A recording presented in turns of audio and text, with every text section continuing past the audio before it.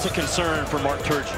And I asked him yesterday, and one of the things we talked about was his first half offense and his second half defense. He deserved in being #1 going into that game last night. I can give them that nod now because I know how legit and good Michigan is, but Michigan's not going to go away, Dave. Inside a bucket from Durham. That's just the second field goal by a Notre Dame starter.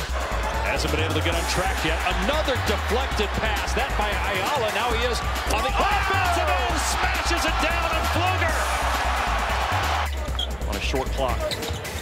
Here's Wiggins. Got a good look. Can't knock it down. But there he is with a follow slam at the buzzer. Leading scorer for Maryland was Eric Ayala with 9 points.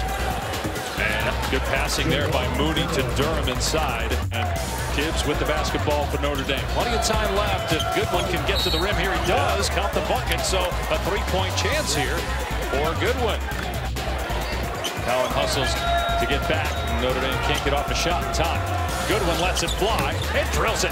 Yeah, that's it. I'm telling you, that guy can get going. He was on the free throw line. I talked about able to switch. Had no problem switching anybody on anyone because Notre Dame just can't go by. They really struggled in this game to create closeouts. Moody drills another 3, keeping Notre Dame alive. Team in Louisville last night, and now Virginia, which was ranked 5th, coming into tonight.